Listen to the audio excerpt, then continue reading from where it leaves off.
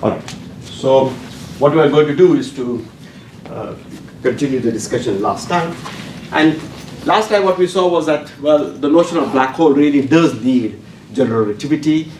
Newtonian gravity and Newtonian mechanics are conceptually insufficient to talk about black holes. There are no black holes in Newtonian gravity and Newtonian mechanics, in spite of the claims made in the early days by Mitchell and Laplace and these people. The other point I just told you was that how surprising it is that in fact, whereas if you look at static stars, they can have a lot of multiple moments, they can be oblate, prolate, but a static black hole, the uniqueness theorem says that it is really just a Schwarzschild black hole, so it really is spherical symmetric. So static non-rotating black holes are uniquely known, and similarly rotating black holes in 4 dimensions are uniquely known to be Kerr solutions. As I emphasized, there are many solutions which are static gravitational fields, which are not spherically symmetric, and similarly there are many solutions of vacuum equations which are not Kerr, which are stationary and axisymmetric. Okay, so we saw that last, in detail last time. So therefore, please don't think that Kerr is a unique solution. If you have a star, it is not, the exterior field is not represented by the Kerr metric in general. In fact, one does not know how to fill the Kerr metric with a perfect fluid solution. So this is what we saw last time. And now what we want to do is we wrote down also the Schwarzschild metric, and I told you a little bit about how big confusion there was for decades about the singularity structure. So again, historically, this is not how Schwarzschild wrote down the metric, but soon after that, the metric was written as 1 minus 2 m over r, and it's r squared in a spherical symmetric form, plus dt squared plus r squared over r times angular unit to sphere line element, which is just sine squared theta d theta squared plus sine squared theta d phi squared. By the way, I did mention before that I know that people in mathematics may find some of the things too heuristic and may not have some issues with it. So please don't hesitate to ask questions for clarifying, do you mean this or do you mean that, etc. Okay, so this is the form of the metric, and we see immediately here that r is equal to 0, r equal to 2m, we have a problem.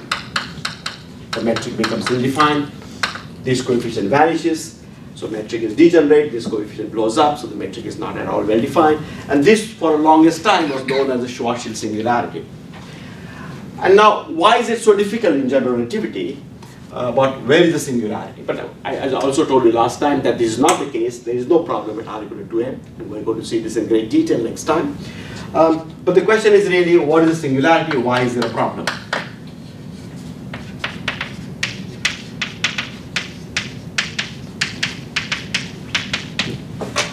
Why can't we? So there are 2 issues here. What is singularity? The first is that consider, for example, Maxwell fields.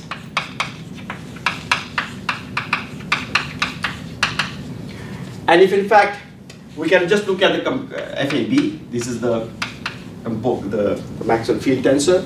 These are space-time indices, right? FAB up here.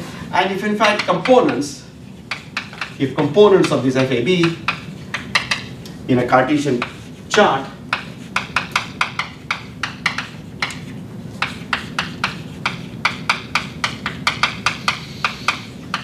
if the components of FAB in a Cartesian chart diverge, then we know that it is singular, that the Maxwell field is singular. This is clearly something that we can just say that, well, that's a singular solution. There's no two ways about it. These are Maxwell fields in Minkowski space, I should say.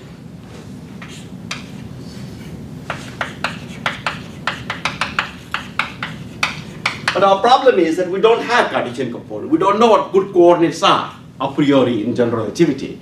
In Minkowski space-time is given to you, and we know what Cartesian coordinates are. So the first problem that comes up is what are no preferred coordinates.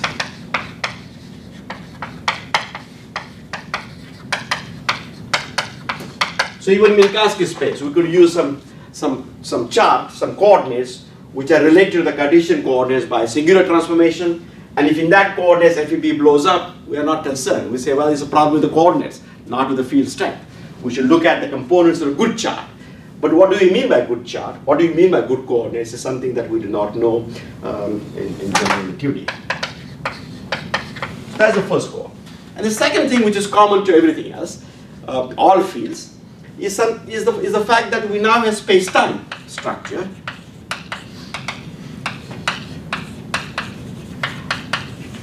And in space-time structure, the metric is of indefinite signature.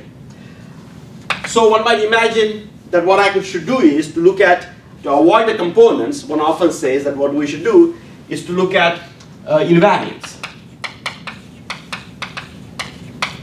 So we could look at invariance, for example, FAB, or FAB star FAB. So FAB is just E squared minus B squared. In the Cartesian coordinates, it will be just, if you give a slicing of space-time to space and time, you define electric magnetic field, it will be just E squared minus B squared. And the problem here is the following, that namely, if I just look at this invariance, then this is not a positively definite quantity. And therefore, it could happen that E blows up and B blows up, but E squared minus B squared is perfectly fine.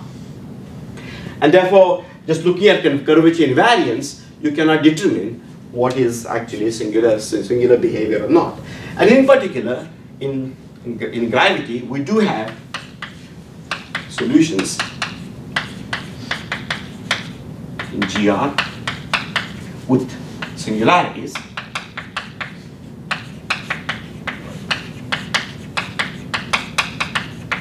for which all curvature invariants vanish.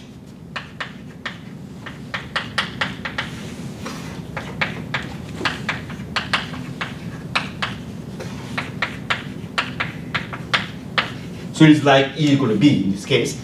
So in general relativity, you have got a Riemann tensor, and we can have solutions to Einstein's equations. There are solutions to Einstein's equations which are kind of given, which are explicitly known, which are, there is a genuine curvature, but in which all curvature invariants vanish, and yet there are singularities in a sense that we'll discuss as we go along.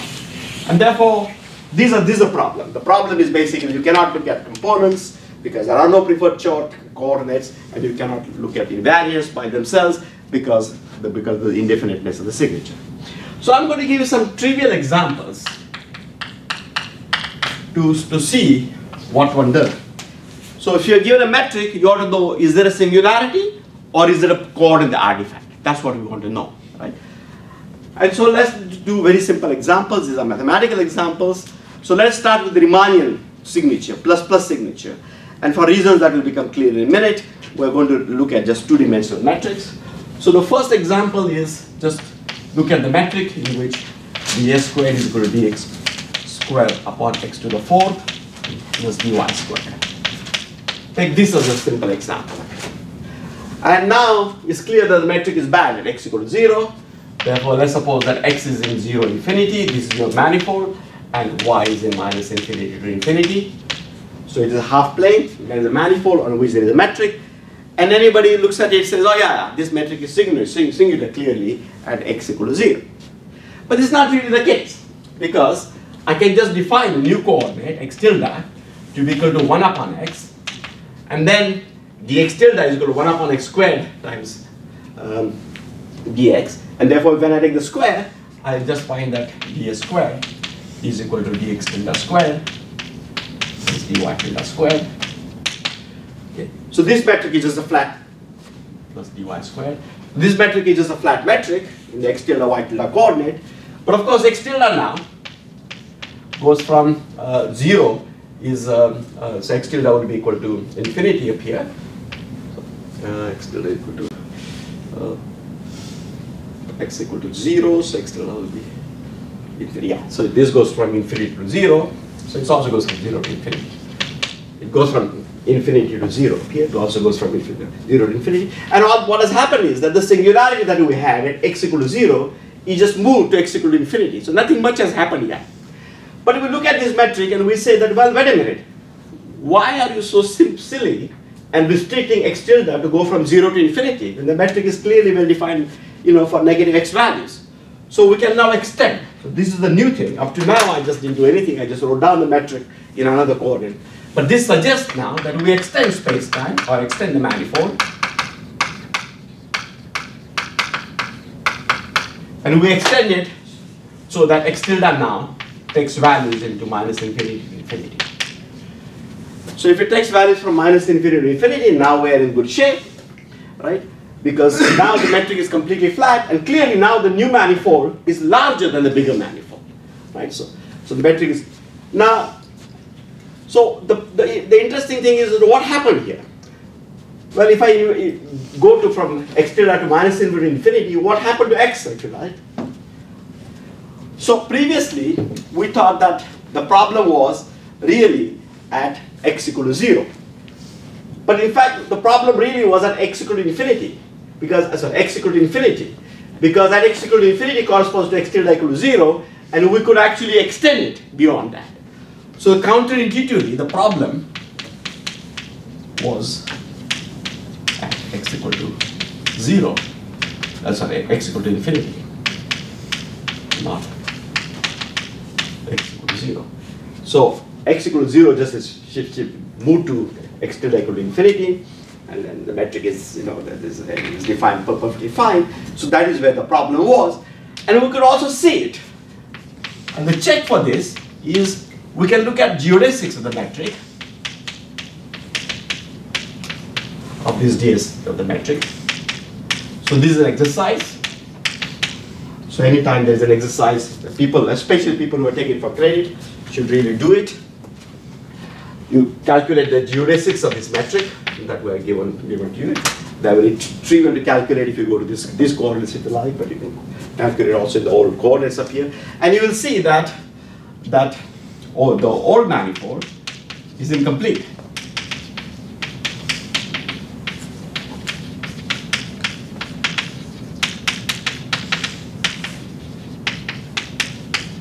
In other words, we got geodesics which run, their length is finite, and yet the geodesic terminates in this chart up here. And therefore, all we have done is that, well, no, we just extend the geodesic, we just extend the manifold, we got a bigger manifold, and what we are saying now up here is that, in fact, the old manifold was small, the bigger manifold, everything is well defined, and that manifold is just flat. So that is the first example. It's a very trivial example, but it tells you that we should really look at something like geodesic completeness. So this is the important point that we're going to look at. So new manifold is basically complete.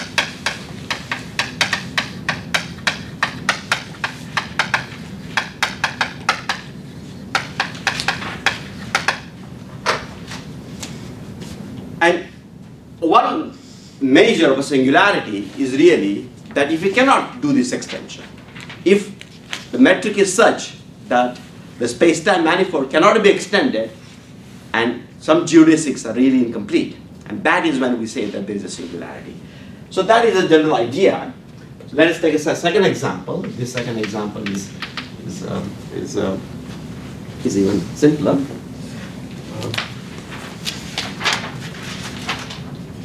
It's just given by dx squared.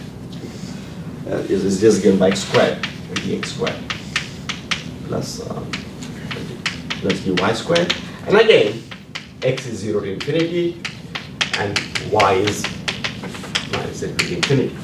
So the second example is this metric up here, and the range of coordinates is given up here. And again, it might look like there is a problem at x equal to 0, but just staring at it, we see that there is really no problem. We can just define x tilde as a new coordinate to be x squared divided by 2, and then the metric is just given by dx squared is equal to dx tilde squared is dy squared.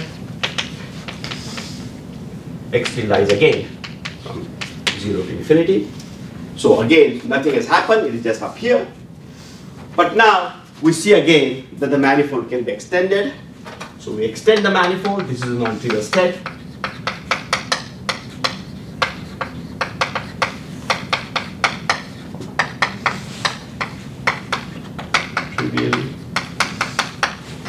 And if we extend the manifold to that, then we have just obtained x tilde minus infinity to infinity. And again, you can see that this new manifold is geodesically complete.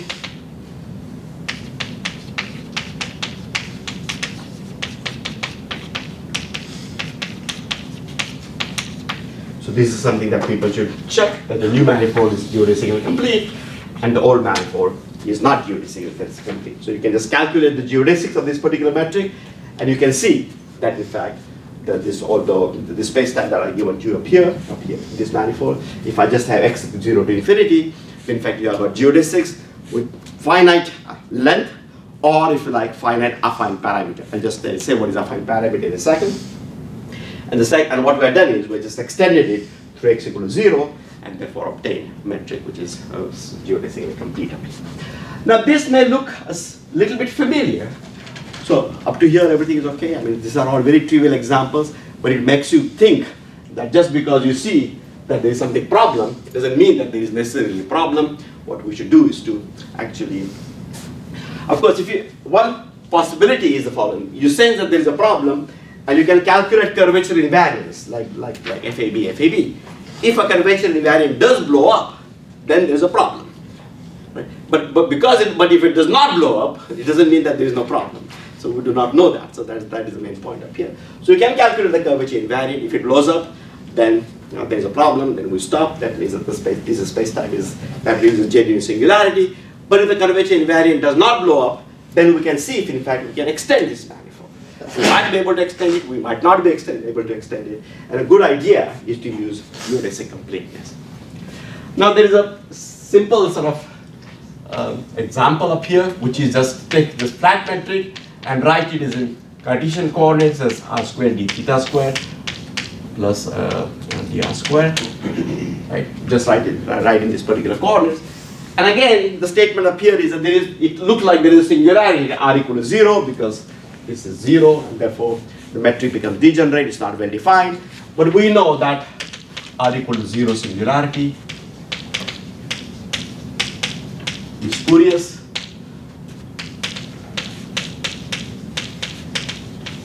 This is just spherical. This is just the spherical coordinates in 2 dimensions, and we know that we can just write down x to be equal to r cos theta and y to be equal to sine theta, and then this metric is just dx squared plus dy squared, and r equal to 0 will correspond to x equal to 0, y equal to 0, and there is no problem here with this metric at all. So these were bad coordinates. I just want to tell you this, that these are bad coordinates. It's just that we've gotten used to using them. They are bad coordinates, and keep in mind, yes, I know they're bad. Because if in doubt, I can always go to Cartesian coordinates and then check what happens up here. So sometimes we do this, and we maintain the bad coordinates because they're easier for calculations or whatever it is, and that's perfectly fine. There's nothing wrong with it at all. But if you are in doubt, then always find good coordinates with respect to which the space-time is complete. If I cut out r equal to 0 point up here, saying that there's a bad coordinate, then in fact that space-time is not complete, because you can just x direction geodesic, and it is going to end at a finite distance at r equal to 0, right? Or y direction the geodesic is going to end at finite distance. You start at y equal to y naught, go to y equal to 0, so only the length up here is just y naught, and it's incomplete. And we see that it can be, there's no problem at all. This was just a problem of these coordinates. We can extend the manifold by adding r equal to 0 point, and there's no problem at r equal to 0 point. So, okay, and now the third example is sort of the beginning of Lorentzian example.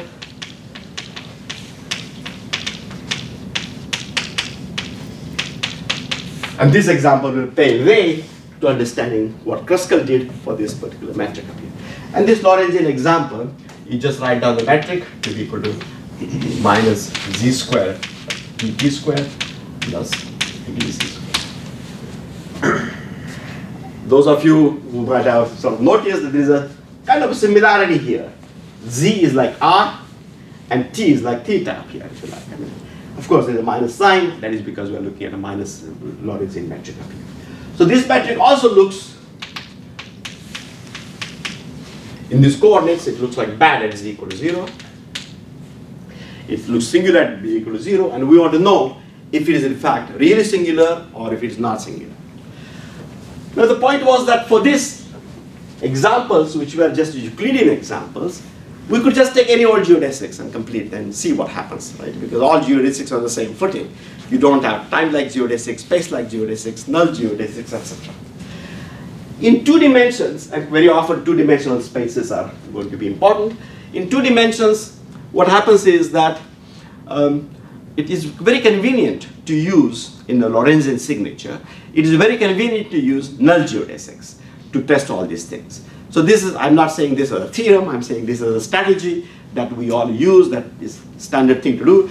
You get some unfamiliar metric. For example, in the 1980s, I was looking at a C metric, which was discovered by Levi-Civita. Ultimately, it turns out to be kind of describing 2 black holes, which are constantly accelerating with respect to each other.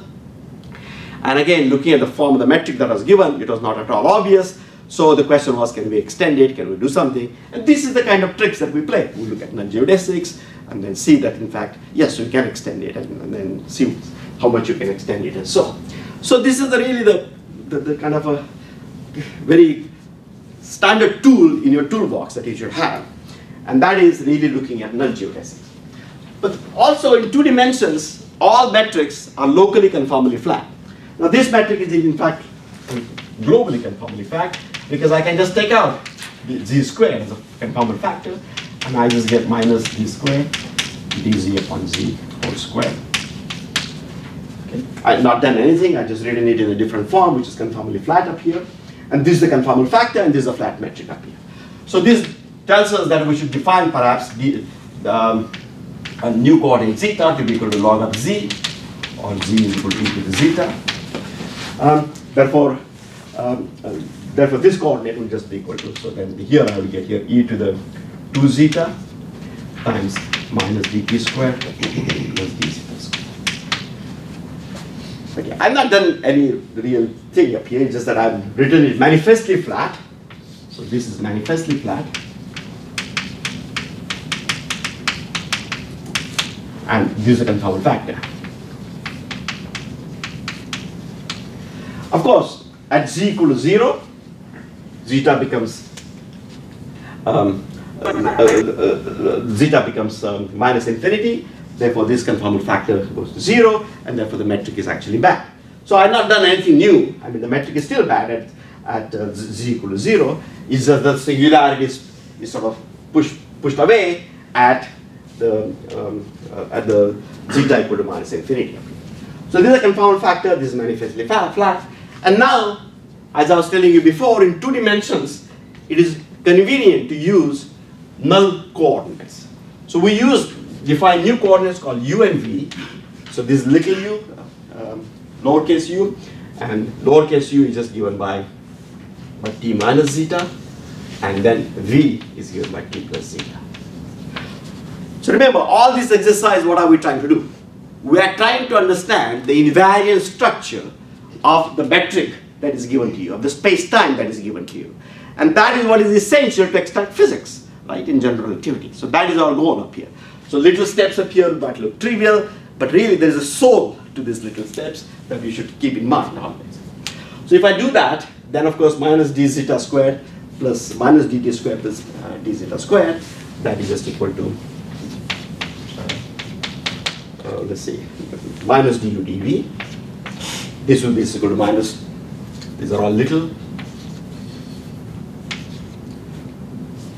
du dv.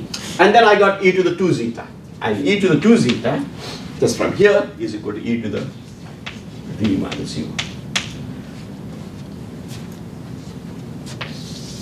Again, so far I have not done anything. I kept the old manifold. I have not done the extension of the manifold at all. But now I would like to know if in fact this manifold that I got is geodesically complete.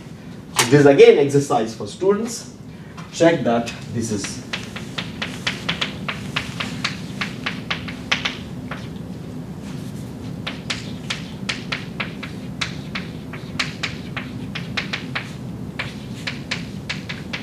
that null geodesics are not complete. Now I have to say what I mean by this.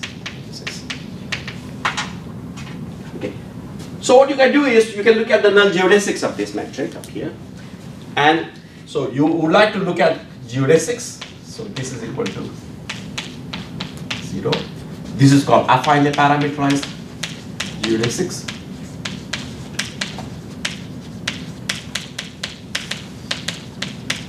If I take eta tilde A to be equal to alpha times eta A, then eta tilde A grad A, eta tilde B up here. If I just rescale it with this factor up here, so that will give me alpha times eta A grad A, alpha times eta B. So when alpha comes out, I get eta A grad A eta B, which is 0. When alpha stays in, I get here alpha times eta A grad A alpha times eta B. So this alpha with this eta B just equal tilde B, and I get here eta A grad A alpha. So if I just rescale this vector field by a function, I get a new vector field. That new vector field satisfies almost the geodesic equation. Sometimes this is called the geodesic equation, that eta A grad A eta B is proportional to eta. But when it is affinely parameterized, then eta satisfies this condition up here. And then what you do is you look at affine parameter.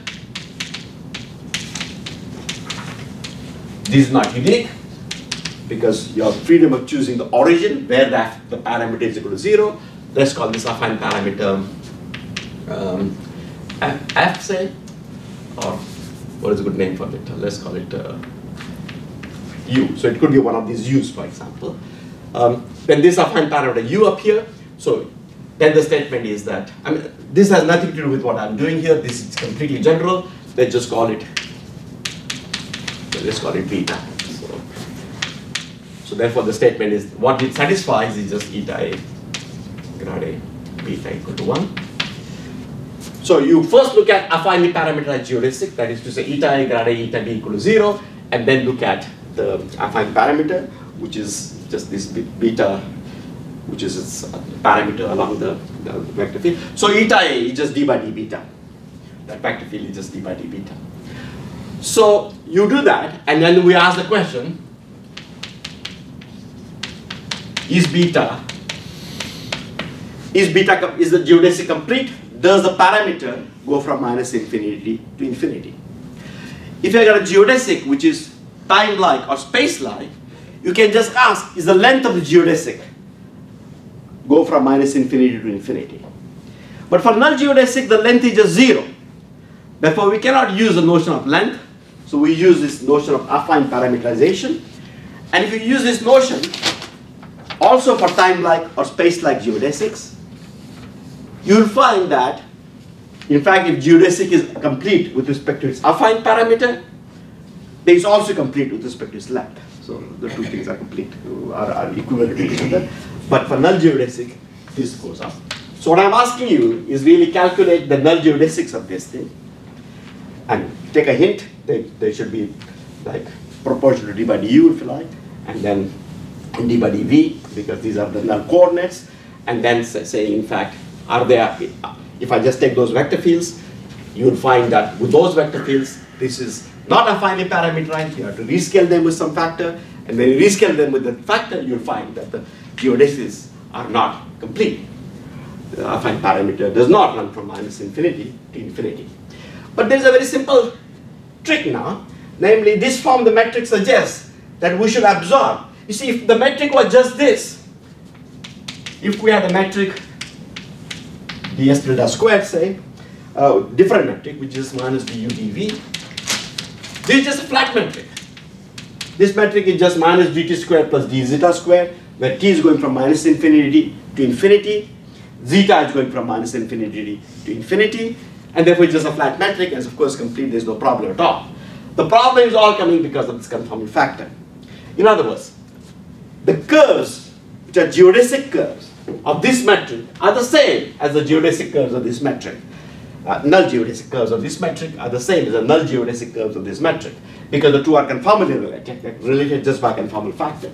But the affine parameterization is not the same. In other words, something which looks affinely parameterized with respect to this metric, eta A grad A eta B equal to 0, would not satisfy the eta A. With respect to this metric, if I take a vector field eta A grad A eta B equal to 0, then in fact eta A grad A eta B is not equal to 0. It is proportional to eta B, and this is non-zero. So the null geodesic with respect to the flat metric are not affinely, they are affinely parameterized with respect to the flat metric, but they are not affinely parameterized with respect to the physical metric that I got because there's a confounding factor. And so you can check that is the case. And that is the reason why you will have to multiply this vector field d by eta vector field by some suitable function to actually get an affinely parameterized geodesic with respect to the physical metric. Is this point clear, Monica? Yes. Yes. Good. So this is all clear. So that then we can just continue up here. And so the statement is that now the trick up here is very simple trick, just like what we did here. We just define new coordinates. So we can just define e to the v to be equal to big V. And I can just define e to the minus u to be equal to du. Let me just check it's minus u or minus u.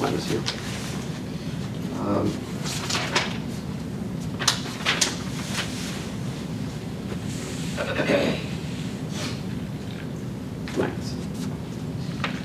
So we just define this, and then we just get here our metric dA squared, or this metric up here is just equal to du dv. And this is perfectly fine now. Right? This metric is now really flat. We see that this metric is really flat. So the physical metric was conformally flat, but it is also flat. It's just regular flat up here. It's just that in this form, it is not obvious it is flat. This confound factor is very special. And in fact, the curvature of this metric is 0. We could not see it just looking at this form of the metric, but in this, just doing this, we see that the curvature is obviously 0. Right? Because just du dv is just looks like 2 minus du dv. It just looks like the Minkowski metric. But what are the ranges of u and v?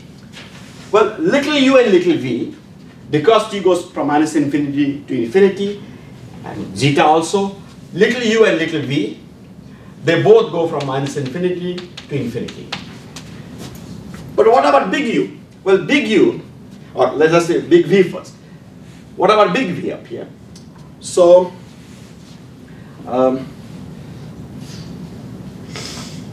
right. So when this is equal to infinity, big V is equal to infinity. When little v is equal to minus infinity, is equal to 0. So big V goes from 0 to infinity, and big U, because of the minus sign, goes from minus infinity to 0. So what has happened is that we are given the original metric,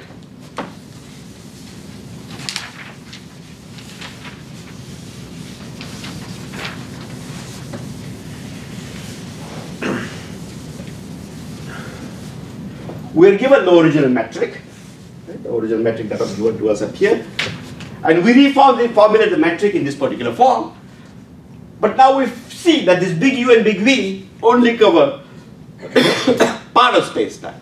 Now those of you who are looking at to check about null geodesic completeness, it is obvious from this part that the null geodesics are incomplete because I finally parameterized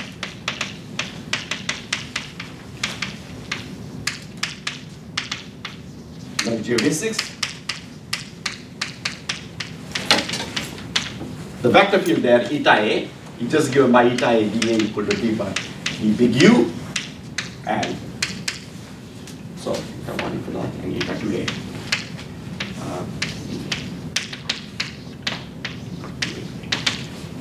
So d by du and d by dv, the big V, are just affinely parameterized geodesics. And the affine parameter is incomplete because u and v just go from 0 to infinity and minus infinity to 0. So basically, I can start at some finite value of v and run to 0, and I will find that the geodesic is my space-time ended, but the geodesic affine parameter was just fine, was just finite.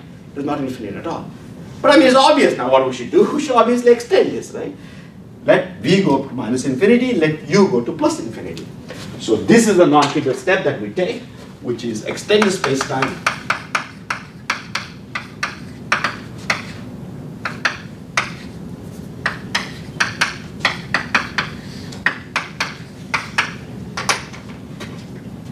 So this is the step that we're looking for, which is extend the space-time, and then see what happens when we extend the space-time. Well, what is happening up here when we extend the space-time?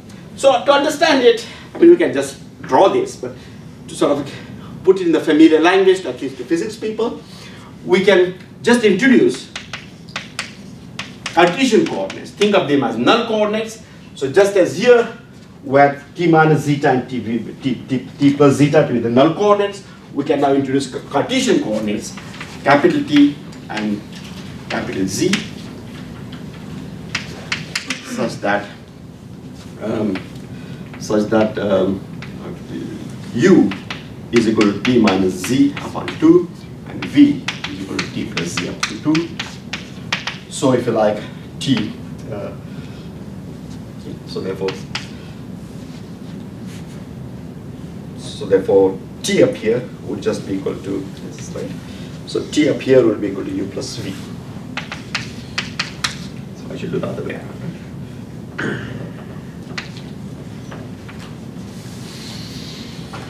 So t is equal to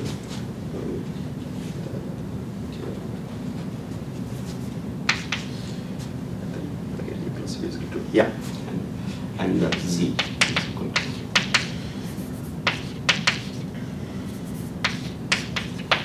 So just introduce Cartesian coordinates, and then when I use this, it's really following what we had done before, and then this metric dA squared that we have, which is just minus du dv, just becomes minus dt squared plus dz squared.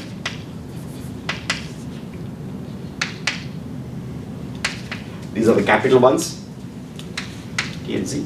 So it just becomes this flat metric, and of course t and z now goes from minus infinity to infinity. Now again, students who are seeing this for the first time, this may be going a little bit fast, but please go to the notes and go through all the calculations in the notes, convince yourself that you understand this subject very well. But this is really spelled out in great detail in the notes which are on the web page.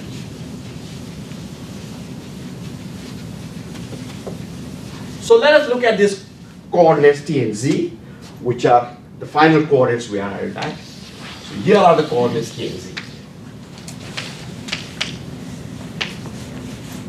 So it's a two-dimensional Minkowski space with metric to be minus dt square plus dz square. Could not be more boring than that, right? I mean, just ordinary Minkowski space. The only non-boring thing is that it is an indefinite signature. I mean, okay, and then u equal to 0 and v equal to 0 are just these curves. This is v equal to 0. This is u equal to 0 because u is equal to t minus z. So u equal to 0 is t equal to z, and then the other one is this. And what we're seeing up here is that the original manifold that we started out with, the original manifold only covered v, which are positive, and u, which are negative. So the original manifold covered u negative, so in this region. But v is also positive, so in this region. So the original manifold was only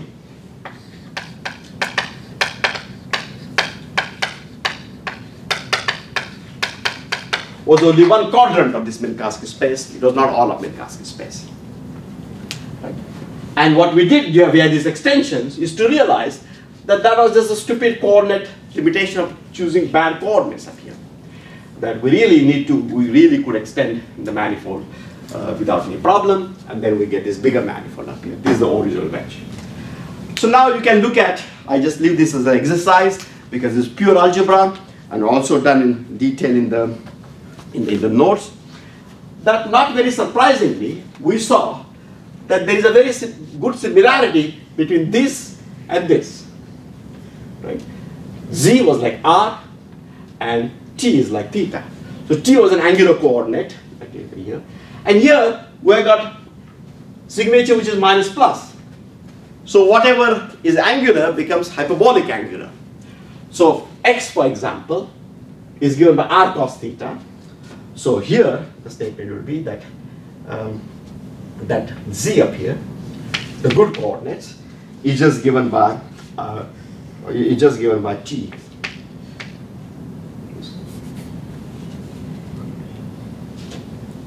Is given by big Z is given by, there's a big Z is given by little z times cosine T, and big T is given by little z times sinh of T.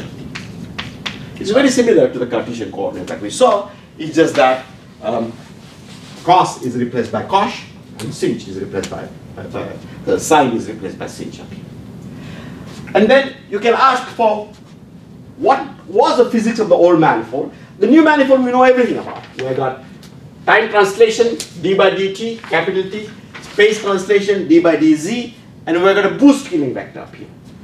In the old manifold, we only see, because it depends on z, manifestly we only see that there's one killing vector field, which is d by dt, little t up here. So we can ask, what does that killing vector field here look like? So what does d by dt look like? So d by dt just looks like z d by deta. So you just do these coordinate transformations to make sure that this is correct, and this coordinate transformation, it just looks like z by dt plus t d by d.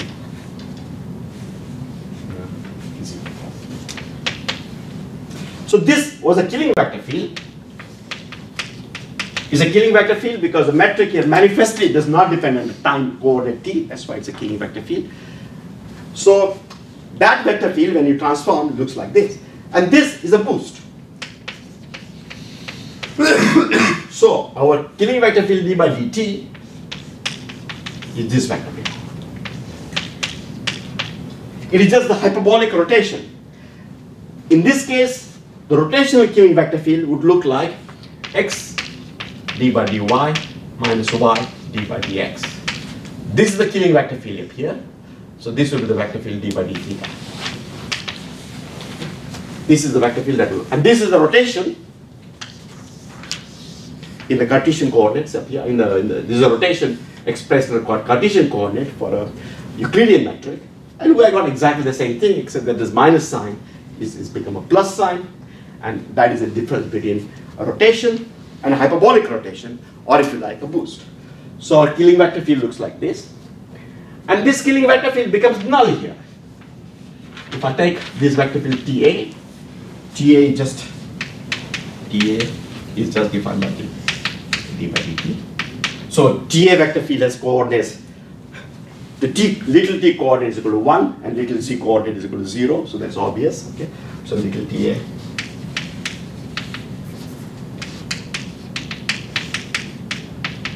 in little t and little z chart. So this killing vector field TA up here is null.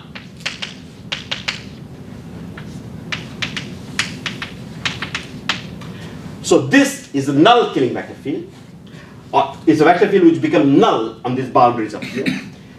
And these boundaries on which a killing vector field becomes null, that called killing horizons. I'll write down the definition in a second, what exact definition is in a second up here. These are called killing horizons. So what we see up here is that T along, this is the thing on which little z is constant. Little z is constant. So little z is, if you like, this distance up here. Let's just use this thing. This is little z, and this little z is the proper distance. Maybe I should say. Yeah, let me not get this. Okay, so d by dt is this, so therefore t is like the angular coordinate. It actually changes up here, and z is like the radial coordinate. So this is the boost killing vector field. And we see that the old manifold was incomplete because if I looked at d by dt, for example, it goes like that. D by dz vector field, capital Z vector field, looks like that. So obviously, if I take d by d vector field, I'm cutting across the boundary of the whole manifold. The whole manifold is really incomplete. Similarly, d by dz vector field, the space translation vector field, is incomplete. So this little quadrant of Minkowski spacetime is often called Rindler Wedge.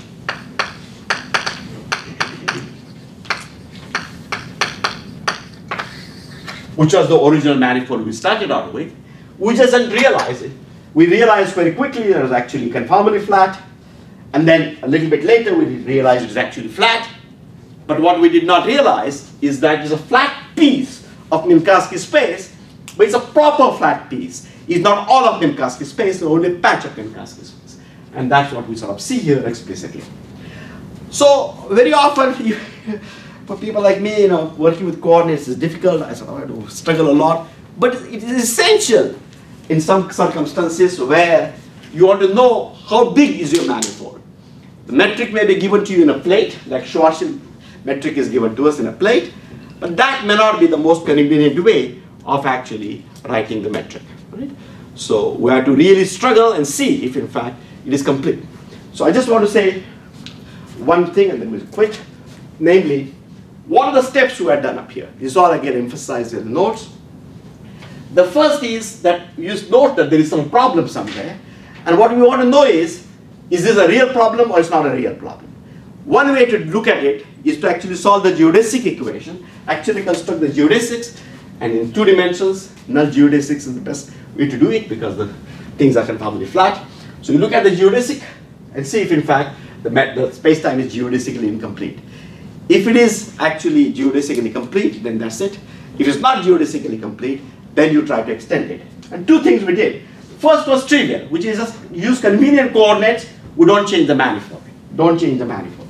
But then we arrive at somewhere, and then we see that in fact the manifold can be extended.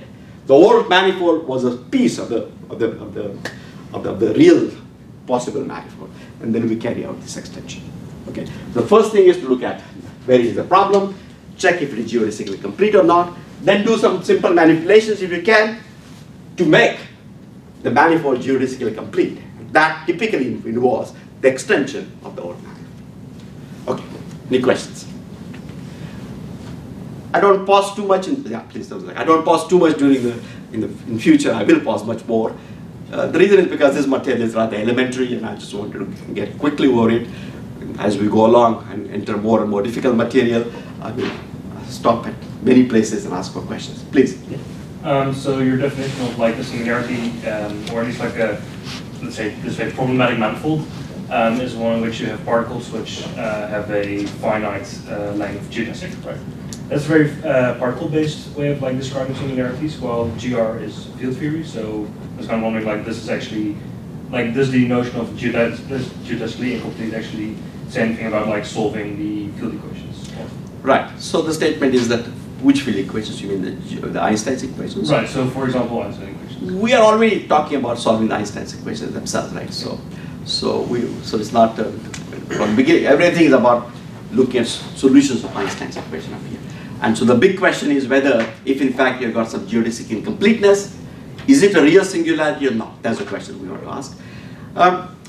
I think the key point I wanted to emphasize at the end of Schwarzschild, I wanted to emphasize this much more, was that we don't have a clean notion, which is written in a little 3-line as to what is a singularity in general relativity. I just want to emphasize that. There's no simple thing that this is what I mean by singularity. There are indications as to where the space-time is singular, and a very strong indication is if it is geodesically complete. But typically then, if it is geodesically complete, you can just ask with respect to the field equations, okay, I got Einstein's equations up to this point up here. Can I extend it? Now, the extensions that were carried out and everywhere, they are of course such that these are our analytical extensions, and therefore of course if it was Ricci tensor was 0 before, the Ricci tensor is going to be 0 afterwards. It's going to be a solution to field equations, no problem at all. Same thing is going to happen with Schwarzschild and Kerr. These are going to be analytic extensions across the boundary. But in general, it's a real issue. I mean, for example, when we actually get some singularities, for example, in Rice-Nosdam solution and such thing, the question is, can we actually extend it beyond that? And then the question is, what extension do you want? Do you want an extension which is C1, C2, C0? Is it extended in the sense of a distribution? Is it extended in the sense of... So these big questions become much, much more important, and these are kind of frontier questions in geometric analysis. People work on it actively. There is a debate about these issues currently about, you know, whether we can actually extend across the Cauchy horizons. These are all, I'm talking ahead of myself, but Cauchy horizons in Rice-Nosdam and curve solutions and such things, because if you allow extension to be just a C0 metric, then the answer is yes. But if you don't allow it to be, you want it to be at least a C2 extension, then the answer is no. So these are interesting frontier questions. So what we're doing up here is really the zeroth order notion of what is singularity. And what we're saying is that simple things which look singular need not be singular, we can extend it. So I'm avoiding the hard questions of analysis here by just saying that, well, there is a larger manifold on which everything is clearly, completely well defined. Okay. So we are going to meet on Friday here, and again just for an hour, but for next Monday, including Monday the 15th. I hope nobody has an objection. If you do, please, and if you're embarrassed about saying it, send me an email. We can cancel the class on Monday. So from Monday on, we are going to meet at 10 o'clock, 10 to 11:10. Thank you.